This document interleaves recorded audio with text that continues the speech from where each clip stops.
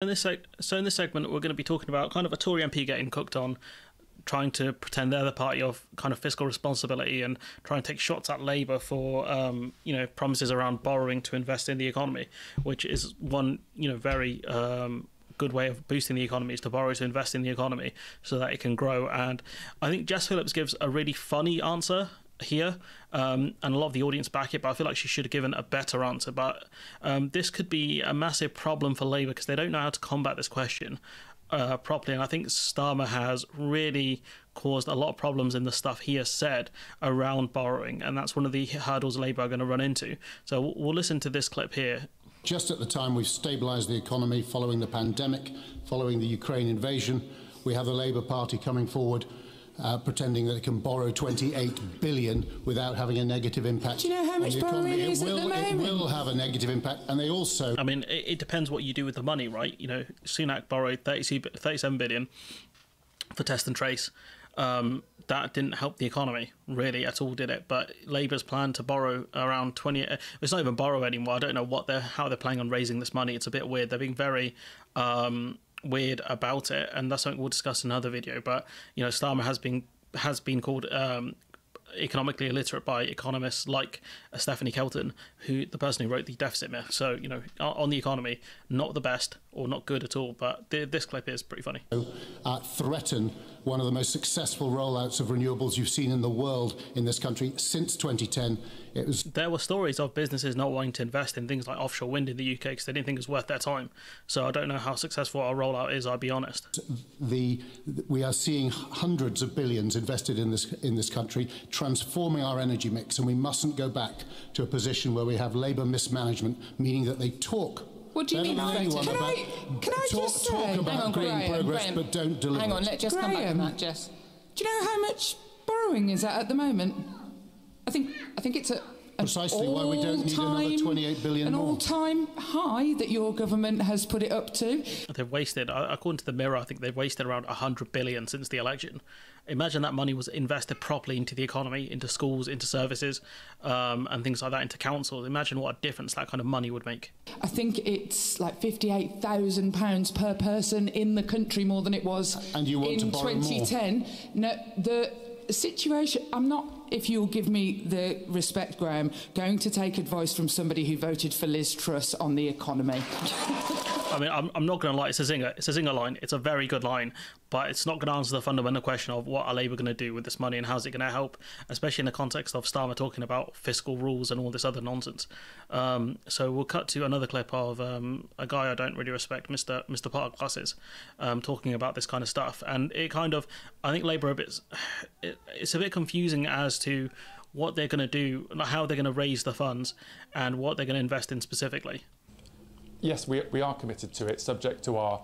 So it's committed to the £28 billion by the end of the next Parliament. School rules, and the one that's most relevant to this question is that we will get national debt falling as a percentage of the size of the economy by the next Parliament.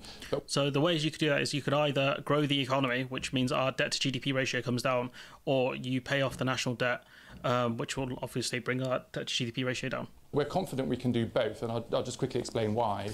One, where we are investing alongside business to have more secure energy supplies so that we can lower bills for people at home, where we're investing alongside business to create new jobs in the country, those activities will stimulate economic growth. But the question is, where are you going to get that money to do that, to do these partnerships or whatever from? Where's that money going to come from? Because unless you're going to borrow the money, like, you have to grow the economy to get a surplus or something. This is the key question that I don't understand from Labour, because what they said originally was we're going to borrow £28 billion a year, invest it into green energy. Then they come out and said we're going to spend, I think, £28 billion towards the end of the Parliament on green initiatives. But it's very mixed on what they're going to do.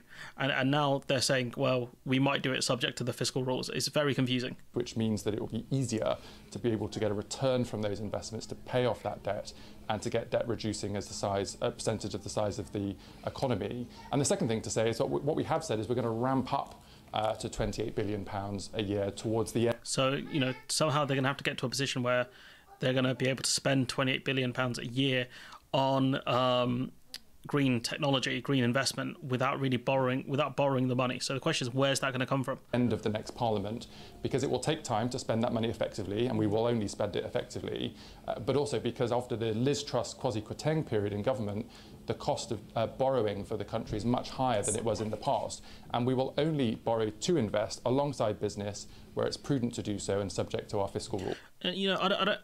The thing is, with the fiscal rule stuff, like if they did borrow to invest that money, right, the amount of jobs and manufacturing, etc., you can create in the country would be tremendous.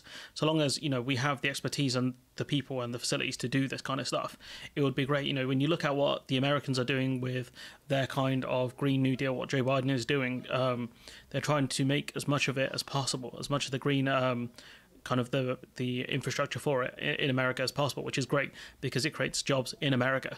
If you look at what China are doing, they're trying to create most of the world's solar panels. I think they are doing that, and that creates a lot of jobs in China. Obviously, it's not great for kind of emissions because that's going to be shipped all over the world. So if we can manufacture as much here or say in Europe as we can, it'd be great.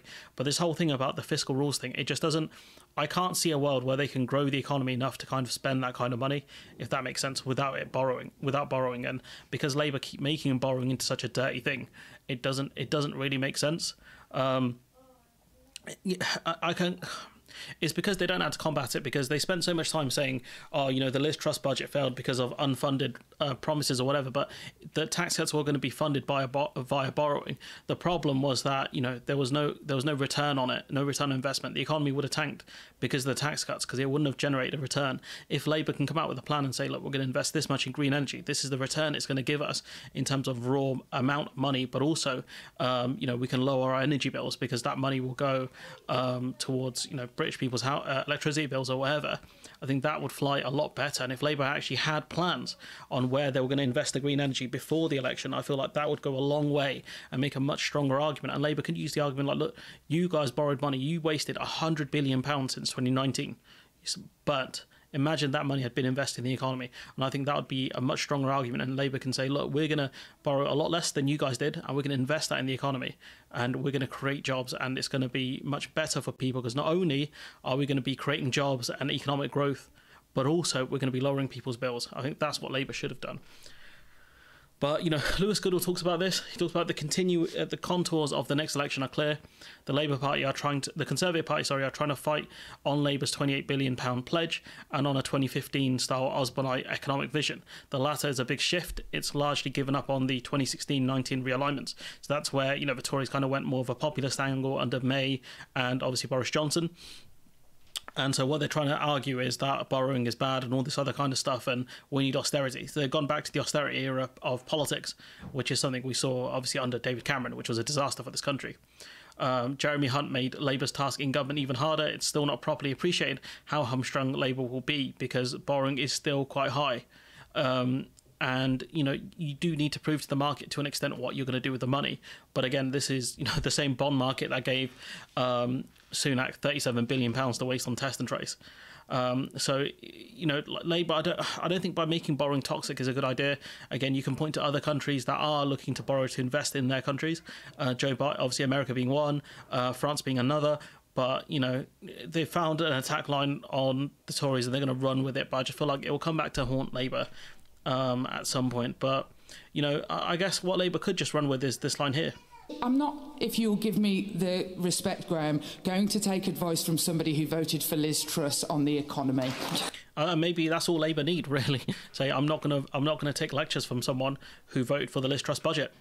Maybe that's all Labour have to say on the economy when the Tories attack them, and just say, like, you voted for the budget that spiked interest rates. You don't get to speak on this. You can sit outside and let the adults discuss this. So I found this pretty funny, but overall, I think Labour's tactics and kind of a discussion around borrowing is just not going well at all. And I feel like this could be a bit of a fault line for Labour, as kind of Lewis Goodall points out. But anyways, let me know what you think in the comments below. Like, comment, share, subscribe. Support the channel on Patreon if you can. And hopefully I'll see you in the next one.